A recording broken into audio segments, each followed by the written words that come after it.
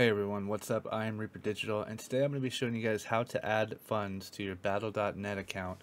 Even if your Visa debit card or your credit card is being declined and it's not going through and it's giving you some random error, even though you have the right information and you have enough funds in the account tied to your card.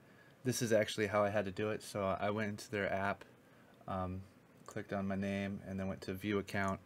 You can also just go to battle.net on their website on any browser, but sign in or whatever if you do go through the browser. And but yeah, go to account overview, and then for your battle.net balance, click on payment methods.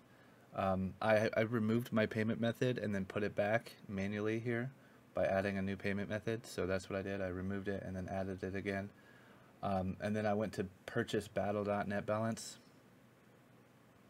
And instead of typing in the custom value that I wanted, I wanted $99.99, but it kept messing up. So I just clicked on $50 and then told it to add balance, and it'll take you to the next screen asking you what payment method you want to use, and it should by default have your payment method that you just added manually. If not, you click on a little box and tell it to be that payment method that you have saved, and then just hit pay now, and it'll actually say that it's working and going through. It did that to me.